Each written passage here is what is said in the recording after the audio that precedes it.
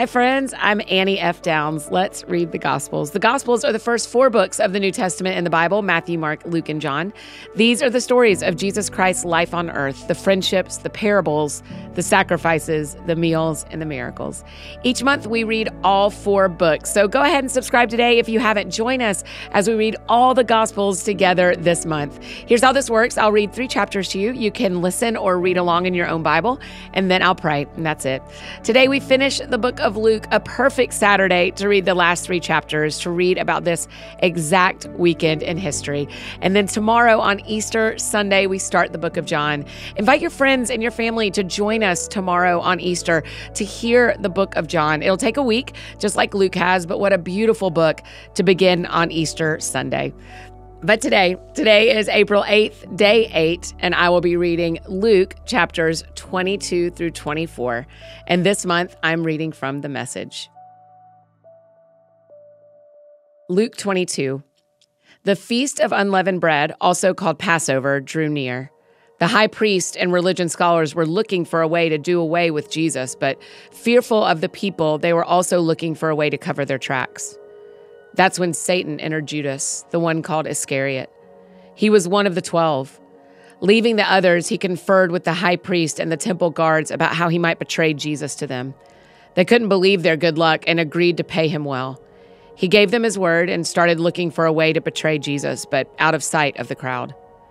The day of unleavened bread came, the day the Passover lamb was butchered. Jesus sent Peter and John off, saying, "Go prepare the Passover for us so we can eat it together." They said, "Where do you want us to do this?" He said, "Keep your eyes open as you enter the city. A man carrying a water jug will meet you. Follow him home. Then speak with the owner of the house. The teacher wants to know, where's the guest room where I can eat the Passover meal with my disciples?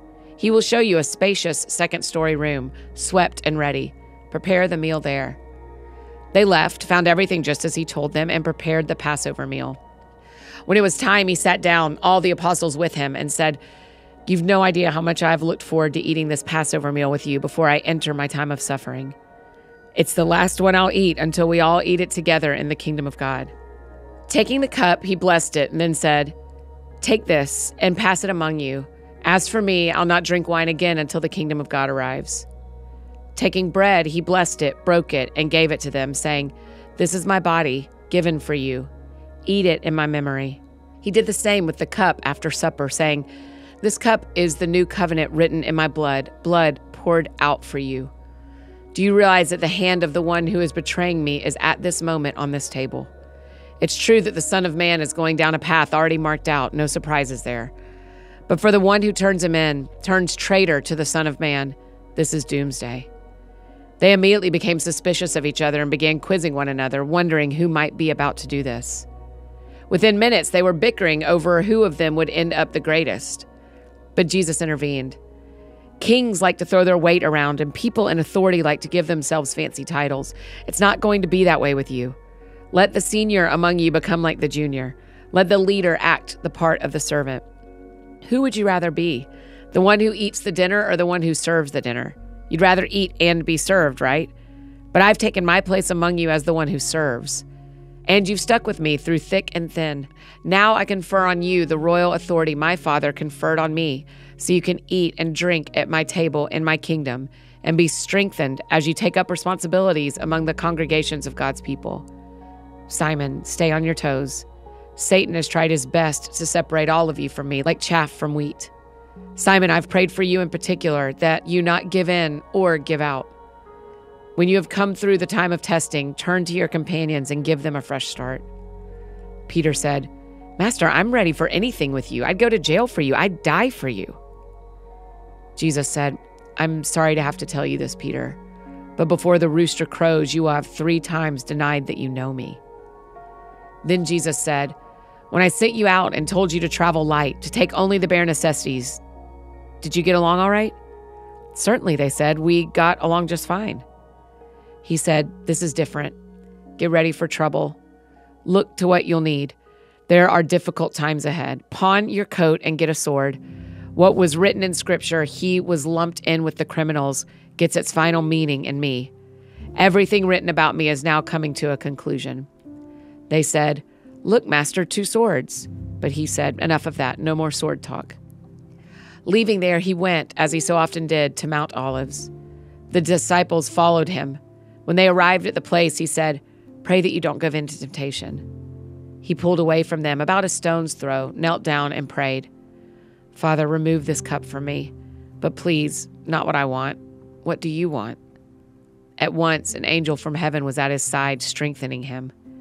He prayed on all the harder. Sweat wrung from him like drops of blood poured off his face. He got up from prayer, went back to the disciples, and found them asleep, drugged by grief. He said, "What business do you have sleeping? Get up, pray so you won't give in to temptation." No sooner were the words out of his mouth than a crowd showed up. Judas, the one from the 12, in the lead. He came right up to Jesus to kiss him. Jesus said, "Judas, you would betray the Son of Man with a kiss." When those with him saw what was happening, they said, "Master, shall we fight?" One of them took a swing at the chief priest's servant and cut off his right ear. Jesus said, "Let them be, even in this." Then, touching the servant's ear, he healed him. Jesus spoke to those who had come, high priests, temple police, religion leaders. "What is this, jumping me with swords and clubs as if I were a dangerous criminal? Day after day I've been with you in the temple, and you've not so much as lifted a hand against me. But do it your way. It's a dark night, a dark hour." Arresting Jesus, they marched him off and took him into the house of the chief priest. Peter followed, but at a safe distance. In the middle of the courtyard, some people had started a fire and were sitting around it, trying to keep warm. One of the serving maids sitting at the fire noticed him, then took a second look and said, "This man was with him." He denied it. "Woman, I don't even know him." A short time later, someone else noticed him and said, "You're one of them." But Peter denied it. "Man, I am not." About an hour later, someone else spoke up, really adamant. "He's got to have been with him. He's got Galilean written all over him." Peter said, "Man, I don't know what you're talking about." At that very moment, the last word hardly off his lips, a rooster crowed. Just then, the master turned and looked at Peter. Peter remembered what the master had said to him. "Before the rooster crows, you will deny me 3 times. He went out and cried and cried and cried. The men in charge of Jesus began poking fun at him, slapping him around. They put a blindfold on him and taunted, "Who hit you that time?" They were having a grand time with him. When it was morning, the religious leaders of the people and the high priest and scholars all got together and brought him before their high council. They said, "Are you the Messiah?" He answered, "If I said yes, you wouldn't believe me. If I asked what you meant by your question, you wouldn't answer me. So here's what I have to say. From here on, the Son of Man takes his place at God's right hand, the place of power." They all said, "So you admit your claim to be the Son of God?" "You're the ones who keep saying it," he said. But they had made up their minds. "Why do we need any more evidence? We've all heard him as good as say it himself." Luke 23. Then they all took Jesus to Pilate and began to bring up charges against him. They said, "We found this man undermining our law and order, forbidding taxes to be paid to Caesar, setting himself up as Messiah king." Pilate asked him, "Is this true that you're king of the Jews?" "Those are your words, not mine," Jesus replied. Pilate told the high priests and the accompanying crowd, "I find nothing wrong here. He seems harmless enough to me." But they were vehement. "He's stirring up unrest among the people with his teaching, disturbing the peace everywhere, starting in Galilee and now all through Judea. He's a dangerous man, endangering the peace." When Pilate heard that, he asked, "So he's a Galilean?" Realizing that he properly came under Herod's jurisdiction, he passed the buck to Herod, who just happened to be in Jerusalem for a few days. Herod was delighted when Jesus showed up. He had wanted for a long time to see him. He'd heard so much about him. He hoped to see him do something spectacular. He peppered him with questions. Jesus didn't answer, not one word. But the high priest and religious scholars were right there, saying their piece, strident and shrill in their accusations. Mightily offended, Herod turned on Jesus. His soldiers joined in, taunting and jeering. Then they dressed him up in an elaborate king costume and sent him back to Pilate. That day, Herod and Pilate became thick as thieves. Always before, they had kept their distance. Then Pilate called in the high priests, rulers, and the others and said, "You brought this man to me as a disturber of the peace. I examined him in front of all of you and found there was nothing to your charge.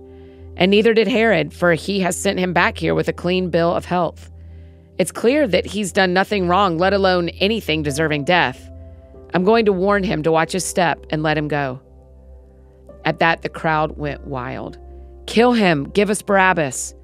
Barabbas had been thrown in prison for starting a riot in the city and for murder. Pilate still wanted to let Jesus go and so spoke out again, but they kept shouting back, "Crucify, crucify him." He tried a third time, "But for what crime? I found nothing in him deserving death. I'm going to warn him to watch his step and let him go." But they kept at it, a shouting mob, demanding that he be crucified. And finally, they shouted him down. Pilate caved in and gave them what they wanted. He released the man thrown in prison for rioting and murder and gave them Jesus to do whatever they wanted. As they led him off, they made Simon, a man from Cyrene who happened to be coming in from the countryside, carry the cross behind Jesus. A huge crowd of people followed, along with women weeping and carrying on. At one point, Jesus turned to the women and said, "Daughters of Jerusalem, don't cry for me. Cry for yourselves and for your children. The time is coming when they'll say, 'Lucky the women who never conceived, lucky the wombs that never gave birth, lucky the breasts that never gave milk.' Then they'll start calling to the mountains, 'Fall down on us,' calling to the hills, 'Cover us up.' If people do these things to a live, green tree, can you imagine what they'll do with dead wood?" 2 others, both criminals, were taken along with him for execution. When they got to the place called Skull Hill, they crucified him, along with the criminals, one on his right, the other on his left. Jesus prayed, "Father, forgive them. They don't know what they're doing." Dividing up his clothes, they threw dice for them. The people stood there staring at Jesus, and the ringleaders made faces, taunting, "He saved others. Let's see him save himself. The Messiah of God, ha! The chosen, ha!" The soldiers also came up and poked fun at him, making a game of it. They toasted him with sour wine. "So, you're king of the Jews. Save yourself." Printed over him was a sign, "This is the King of the Jews." One of the criminals hanging alongside cursed him, "So Messiah you are, save yourself, save us." But the other one made him shut up. "Have you no fear of God? You're getting the same as him. We deserve this, but not him. He did nothing to deserve this." Then he said, "Jesus, remember me when you enter your kingdom." He said, "Don't worry, I will. Today you will join me in paradise." By now it was noon. The whole earth became dark, the darkness lasting 3 hours, a total blackout. The temple curtain split right down the middle. Jesus called loudly, "Father, I place my life in your hands." Then he breathed his last. When the captain there saw what happened, he honored God. This man was innocent, a good man and innocent. All who had come around as spectators to watch the show, when they saw what actually happened, were overcome with grief and headed home.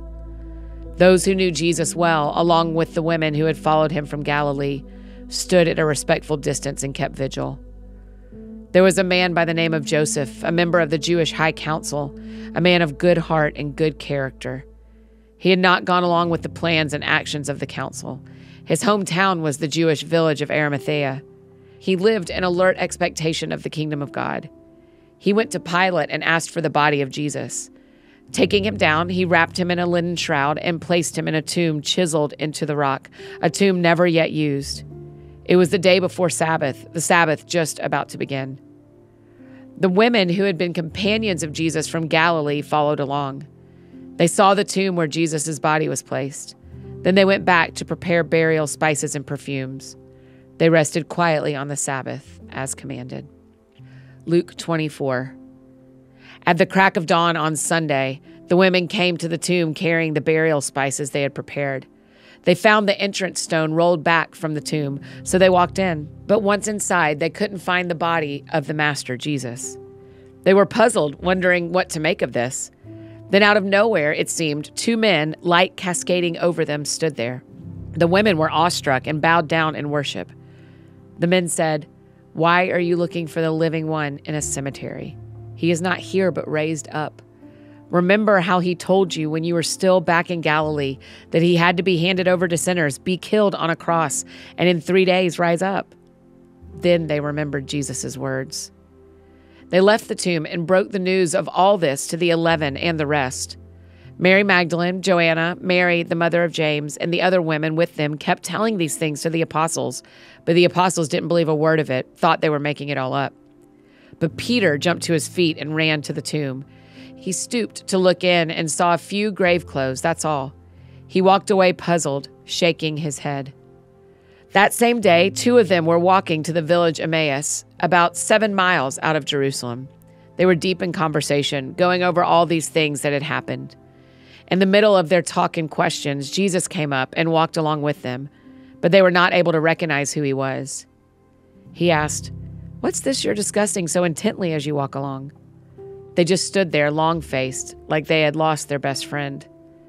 Then one of them, his name was Cleopas, said, "Are you the only one in Jerusalem who hasn't heard what's happened during the last few days?" He said, "What has happened?" They said, "The things that happened to Jesus the Nazarene. He was a man of God, a prophet, dynamic in work and word, blessed by both God and all the people. Then our high priests and leaders betrayed him, got him sentenced to death, and crucified him. And we had our hopes up that he was the one about to deliver Israel.